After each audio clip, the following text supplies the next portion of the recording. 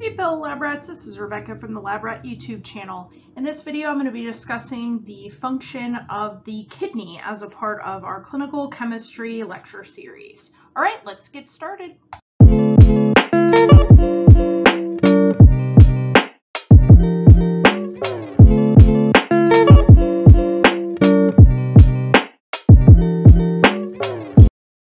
Since anatomy and physiology courses are a prerequisite for medical laboratory technology and medical laboratory science programs, the anatomy of the kidney will not be discussed in depth within this presentation. So the drawing on the right-hand side of this slide shows the basic anatomy of the kidney and also where those kidneys are located within the body. So you don't need to memorize the locations of all of these parts in the drawing. It's just here for general knowledge. So it's important to know that the basis for this particular course is the basic functional unit of the kidney is the nephron. And the kidney is also composed of two different regions, the cortex, which is the outer portion of the kidney, and the medulla, which is the inner part of the kidney. The renal pelvis is a funnel-shaped structure where the urine collects before it leaves the kidney.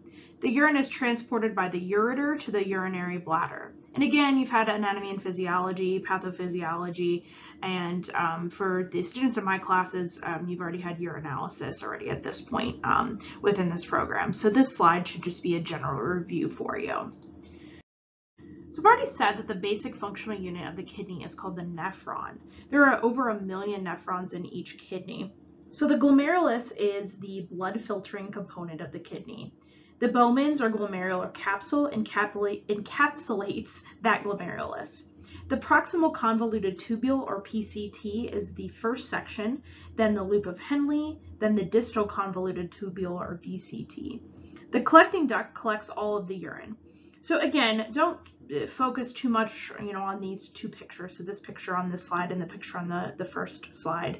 This should just be a review for you. So what is important here is understanding what the kidney does, what can happen when the kidney fails, and how we test for its failure in the clinical laboratory. So the kidney is an incredibly important organ in the human body and therefore important to understand as a clinical laboratory technologist. The kidney helps synthesize or produce something called erythropoietin or EPO, which helps produce red blood cells. So you'll learn more about EPO in the hematology portion of your lectures. It also regulates the body's acid-base balance and electrolytes, helps regulate hormones, and removes waste and toxins from the body. Nitrogenous waste are nitrogen-containing waste that form from metabolic processes within the body, and we'll talk about those on the next slide here. So the four main nitrogenous wastes are urea, uric acid, creatinine, and ammonia. So ammonia will actually be discussed in the liver function presentation. So I will link that below so you can check that out. So we test for these nitrogenous wastes in the clinical laboratory with the exception of urea. For this nitrogenous waste, we test for blood urea nitrogen or BUN. So more on these nitrogenous wastes here in a bit. The four main nitrogenous wastes are urea, uric acid, creatinine, and ammonia. Ammonia will be discussed in the liver function presentation. So I will go ahead and link that liver function presentation below under the comments for this video, so you can check that out. So we test for these in the clinical laboratory with the exception of urea. So for this nitrogenous waste, we test blood urea nitrogen or BUN, and more info on this here in a little bit. So what kind of testing do we do to assess kidney function in the clinical laboratory? So there are clearance tests, and in these tests we test the glomerular filtration ability of the kidney. So we'll talk about this in the coming slides. And then we can also test for accumulation of those nitrogenous wastes. So creatinine, blood urea nitrogen, uric acid, and ammonia. So let's talk about these nitrogenous wastes. So creatinine is the waste product of the metabolism of skeletal muscle. The creatinine that is present in a patient's serum is proportional to the amount of muscle mass in the patient. So the more muscle mass a patient has, the more creatinine just at a normal level they're going to have in their serum. It's constantly filtered by the glomeruli in the kidney, and it's not reabsorbed by any of the renal tubules. Levels of creatinine present in the serum rise after significant damage to the kidney. So if the patient just starts to have issues with their kidney, their creatinine levels are probably going to be normal. Now, how do we test for serum creatinine? So medical laboratory technologists and medical laboratory scientists can test creatinine levels directly. The Jaffe reaction is a chemical method for detecting creatinine levels with picric acid. There's also an enzymatic method for detecting creatinine by using the enzyme creatinase.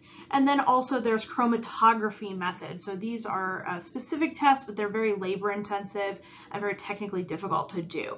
So these serum creatinine assays used to be done solely by hand, and nowadays it is done by these clinical chemistry analyzers. The normal reference range for creatinine in an adult male is 0.9 to 1.3 milligrams per deciliter, and females, due to generally lower muscle mass, just in general, have a normal adult reference range of 0.6 to 1.1 milligrams per deciliter. Elevated creatinine levels are generally indicative of a renal glomerular disease, but levels can be elevated with necrosis or atrophy of the muscles, strenuous exercise, or in patients that have a very high meat diet. Medical laboratory technologists or scientists measure blood urea nitrogen, or BUN, rather than urea directly. So this is a waste product of the breakdown of proteins within the body. And so like creatinine, urea is filtered by the glomerulus in the kidney, but about half of it is reabsorbed by the proximal convoluted tubule, or PCT. The normal reference range for blood urea nitrogen, or BUN, is 6 to 20 milligrams per deciliter. BUN is mainly considered a test for assessing the function of the kidney, but there are a variety of reasons that BUN may be elevated, including pre-renal, renal, and post-renal causes. Some pre-renal causes of elevated BUN could be caused by dehydration or shock, decreased blood flow to the kidneys, or if a patient is in congestive heart failure. Renal causes for an elevation include kidney failure or glomerulonephritis. An obstruction of the urinary tract due to a stone or a tumor can be a post-renal cause for elevations in BUN. Neither BUN nor creatinine is a good sensitive test of early damage to the kidneys. A ratio between the two levels can help a physician determine if the patient has a renal or non-renal issue. A ratio of BUN creatinine of between 10 to 1 and 15 to 1 is a good indicator of the patient experiencing disease of the kidney. If just the BUN is greatly increased, with a BUN creatinine ratio of greater than 20 to 1, that can give the physician an idea of a non-renal problem. So students tend to struggle with this. So if there is an issue with the kidney, both BUN and creatinine will be elevated. BUN can be elevated in other things, like we discussed on the previous slide. The obstructions, urinary tract obstructions can cause it. That's not an issue with the kidney, right? There's post-renal causes and pre-renal causes. And those would just cause the BUN to be elevated and not the creatinine. So if the ratio is greater than 20 to 1, meaning there's 20 times more BUN than creatinine, that indicates that there is a non-renal or non-kidney issue. Uric acid is a nitrogenous waste formed from the metabolism of purines. Elevations of uric acid in the blood may indicate chronic renal disease. Uric acid is not very soluble in aqueous solutions and can create crystals in the joints and in the kidney. So the buildup of these uric acid crystals in the joints causes a type of arthritis called gout. Patients experiencing gout will have an elevated level of uric acid in their blood as well. So uric acid is a nitrogenous waste, again, formed from the metabolism of purines. So again, it creates these crystals in the joints in the kidney because it is not very soluble in aqueous solutions. So a buildup of those uric acid crystals in the joints causes gout, which is a type of arthritis. So if you see on the right-hand side of the slide, it shows a description or a picture of what gout is. So you see this big toe, it's very commonly causes the swelling and painfulness in the big toe, like in this picture. It also can be elevated in increased cellular turnover, like leukemia, which you'll learn about in your hematology courses. So the reference range for uric acid in normal men is 3.5 to 7.2 milligrams per deciliter, and in females, the normal range is 2.6 to 6 milligrams per deciliter. In addition to testing creatinine, BUN, ammonia, and uric acid to assess kidney function, the laboratory can calculate something called a creatinine clearance. So I mentioned this on a couple slides ago. You can test the nitrogenous waste, or you can test clearance. So creatinine clearance is a test of the filtration of the glomerulus in the kidney. It assesses the ability of the kidney to remove certain compounds in the blood and eliminate them via urine. Usually, a patient that has a creatinine clearance will have a creatinine level tested on their serum, as well as a creatinine sample done on a 24-hour urine sample. Conveniently, medical technologists or medical laboratory technologists can test the creatinine levels on these samples, and the laboratory information system on their computer computes the calculation for creatinine clearance for them. So this is convenient in the workforce, of course. However, it's necessary for medical lab students to know and understand the correct formula for creatinine clearance. So the standard creatinine clearance formula is as follows. The patient's urine creatinine level multiplied by the total volume of urine in milliliters multiplied by 1.73. And that is all divided by the patient's serum creatinine multiplied by the total time in minutes of the collection period multiplied by the patient's surface area, so the body surface area. So for this calculation, the 1.73 comes from the standard body surface area, or BSA.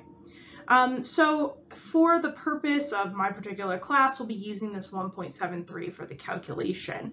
In a clinical laboratory, the patient's BSA is calculated with their height and weight using what we call a nomogram, and you can see a photo of a nomogram on the next slide. Because creatinine clearance is usually performed using urine from a 24-hour period, 1,440 minutes can be used in this calculation for the purpose of this course. So for examples on how to perform this calculation, please see my video on creatinine clearance practice problems. I'll link it below in the description of this video. So like I mentioned on the previous slide, so this is what we call a nomogram, and this is how body surface areas, or BSAs, are calculated. So you take the patient's height in inches and draw a line to the person's weight, and whatever BSA value the line crosses is that person's value. So like, for example, I don't know, let's say the patient is 220 centimeters. So like, let's say like around 85 inches. Okay. So you would plot here, and then say the patient was, I don't know, 140 pounds, okay? And then you would take a ruler. Of course, I don't have a ruler here. I'm like literally working on my computer, so this is a mouse. You would draw a straight line between, that's a really bad straight line. Let me see if I can do it better. Oh my goodness. Okay, so you draw a line straight across, and again, you would be that's a little bit better. All right, I'll deal with that. But that's you would draw a line straight across using a ruler, and wherever it intersects here is the patient's BSA. So here's the height and here's the weight. That's a really bad reference because I cannot draw a straight line with my mouse, but you get the gist of it. So for creatinine clearance, the patient, again, is usually given a 24-hour urine specimen jug to collect a 24-hour urine. So again, this is a collection of all of their urine over a 24-hour period. When they submit their urine sample to the laboratory, blood is drawn to perform the serum creatinine level on it to put into the equation to produce the creatinine clearance for that patient. So the normal adult reference range for creatinine clearance for male patients is 97 to 137 milliliters per minute, and for female patients it is 88 to 128 milliliters per minute. So that is how many milliliters per minute of creatinine is being cleared by the kidney. Another creatinine calculation for assessing the kidney is called the estimated glomerular filtration rate, or eGFR. This is a calculation that uses the creatinine value, age, gender, and race of the patient. This calculation is only used for patients that are older than 18 years of age. So as MLTs and MLSs, you do not need to know this formula, just what the GFR is and that the normal reference range is greater than 60. Cystatin C is a tiny protein that is produced by nucleated cells. It's filtered by the glomerulus and is completely reabsorbed by the PCT, or the proximal convoluted tubule. This protein is not affected by muscle mass, age, or gender of the patient, and is proposed to potentially replace creatinine clearance for the determination of the glomerular filtration rate. Cystatin C can also be used as an indicator for transplant rejection on a patient who has received a donated kidney. Alrighty, that concludes our lecture on kidney function testing. If you like this video, go ahead and give it a like, and please remember to subscribe to my channel for more educational laboratory content. And as always, if you have any questions about this lecture or any of the other lectures, or have any suggestions on other videos that I should cover for you, please leave a comment in the comments below. Until next time.